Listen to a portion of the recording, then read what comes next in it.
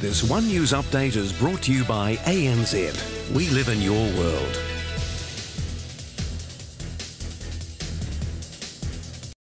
Schools around the country will be disrupted next month as the Teachers' Union takes action against funding cuts.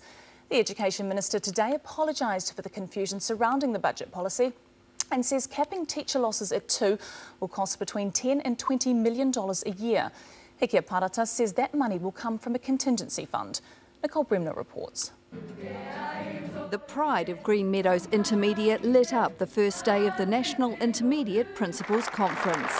And the work of one of Green Meadows' brightest and best Year 8s was proudly presented to the Education Minister. But hang on a minute, aren't art and kapahaka some of the specialty subjects that may be forced to shed teachers? We're going to have to make a decision about which specialist groups will be able to be kept. The Minister agrees it's a tough call for schools and today said sorry for initial confusion over exactly what funding cuts will mean for intermediates. I'm very sorry that parents and schools have had this level of anxiety.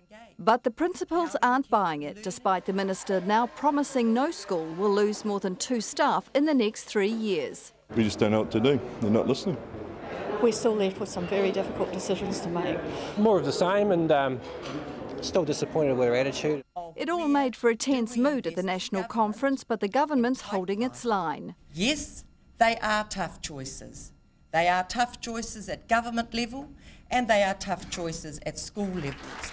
Right now, though, no one can tell this shy young artist what the cutbacks might mean to her future dream. To be an architect, like designing buildings. The Minister doubts art extension classes will be a casualty. I would be very surprised if a school decided to do that. But there are no guarantees, and real concern that the cost of a performance like this may just be too great for some schools in the not too distant future. Nicole Bremner, One News. This One News update is brought to you by ANZ. We live in your world.